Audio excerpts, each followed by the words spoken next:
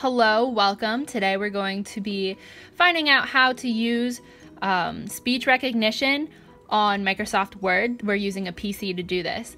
To begin, before we even open up Word, we're going to just figure out how to open it up on your computer in general. So first, to do this, you're going to go all the way down here to the bottom left corner of your desktop screen, and you're going to type in Control Panel. Okay, you see it's right here, so the first option, you're going to click on that. Then it opens up the control panel items, okay? And as you see, there are just a lot of items here, but we're just going to go straight to search control panel, and you're going to type in speech recognition, or even just speech, and it comes up right here, the first option, and you're going to click on that.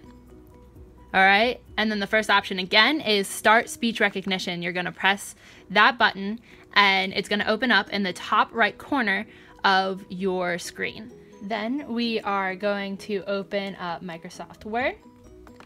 And once it is open, we're going to press on the round button with a microphone to activate the microphone, which is right here. Okay, and once I click on that button, it will start typing after I speak. Alright, so I'm going to press on the button here to start the speech recognition.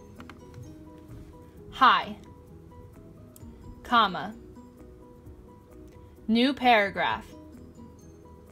How are you? Question mark. So once you're done speaking, you're going to press this button again to turn it off. I already turned it off so it wouldn't type out what I'm saying here. But again, that's the basic function of the speech recognition software on Word. Thank you so much for joining us today.